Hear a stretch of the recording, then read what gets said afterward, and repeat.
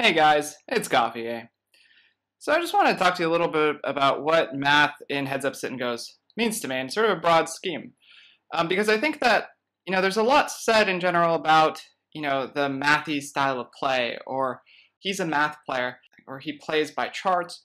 There's a lot of different, ways to interpret how math can be used in Heads Up Sit and Goes. At some broad level, a lot of it is making charts in a sense. When you want to look at open shoving, you want to have a chart of what your best choices are, especially when your strategy is very limited and, your reads are limited.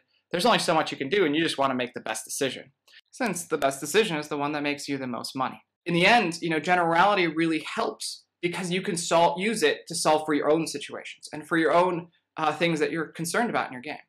And everyone has different elements in their game that they can always improve on. And so, again, my math pack is designed to try to help you find more ways to improve on that and help focus your efforts in your study time.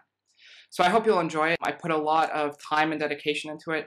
I've tried to make every element as good as possible. I have found one typo already in one of the slides. I will mention that in the post. I hope you guys will enjoy it, and I would like some feedback.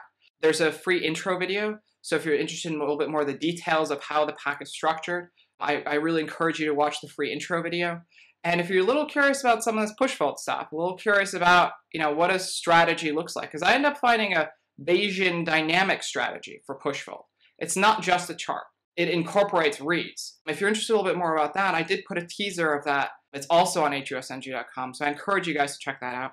If you have any questions, email me, coffee@gmail.com. Disclaimer. I, Coffee, do not endorse the drinking of coffee. I believe it to be unhealthy and highly addictive. If you are having troubles with a coffee addiction or are looking for safe alternatives, please feel free to contact my wife ASAP.